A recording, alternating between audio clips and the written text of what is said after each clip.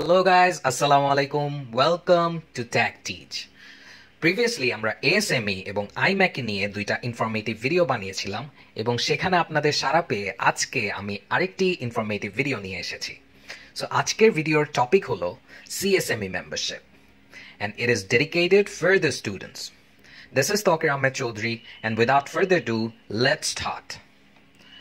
আজকের topics of ডিসকাশনে আমাদের থাকবে what is CSME, membership benefits of CSME, and membership procedure of CSME.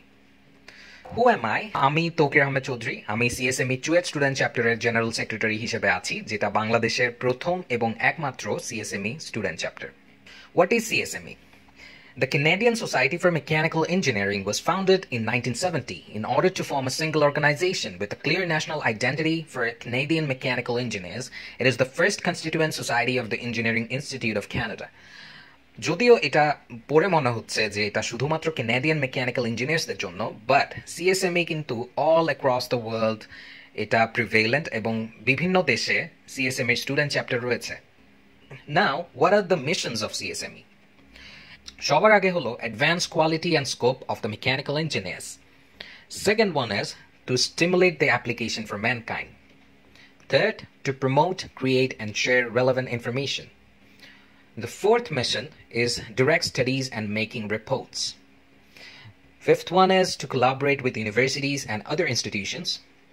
The sixth one is to cooperate and provide assistance to the government. The seventh one is to foster international and international contacts.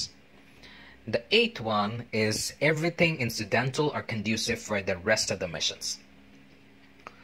So what are the membership benefits? CSME member hoye apnar benefits gulo ki ki? The first benefit is CSME International Congresses. So এটা হচ্ছে একটা কনফারেন্সের মতো হয় যেটা প্রতি বছরই হয়ে থাকে। এই বছর এটা ইউনিভার্সিটি অফ প্রিন্স এডওয়ার্ড আইল্যান্ডে হয়েছে। নেক্সট ইয়ার, তার মানে ইন 2022, সেটা ইউনিভার্সিটি অফ অ্যালবার্টা এডমন্টনে হবে 5th to 8th June.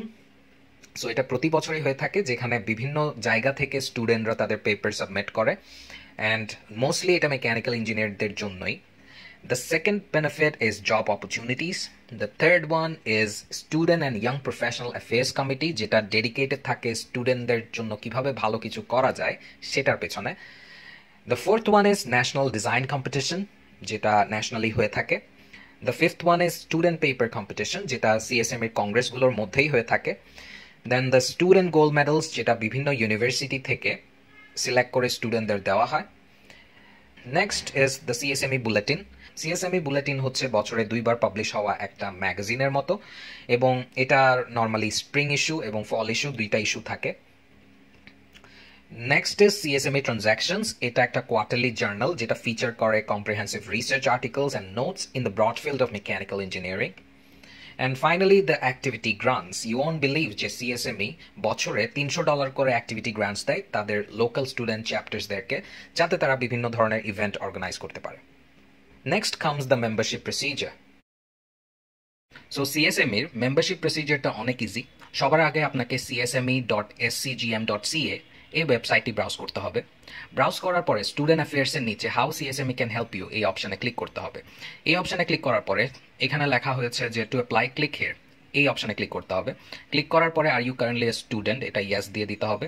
And then আপনার এখানে কিছু ইনফরমেশন চাওয়া হবে আপনার অ্যাকাউন্ট ওপেন করার জন্য, সেগুলো আপনি ইনফরমেশনগুলো দিবেন। আপনার first name, last name, password, email, phone number এবং মেইলিং অ্যাড্রেস বলতে আপনার যে বাসার ঠিকানা বা আপনার হলের ঠিকানা সেটা আপনি ইন ডিটেল এখানে দিবেন। সিটি এবং কান্ট্রি ফিল আপ করার পরে প্রভিন্স, স্টেট এটা আপনি না ফিল আপ করলেও চলবে।